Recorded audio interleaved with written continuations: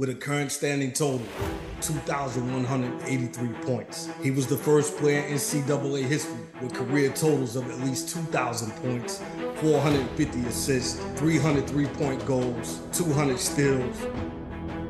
You know, we was young, hungry, man, and we just wanted to show and compete, man, and that's what we did.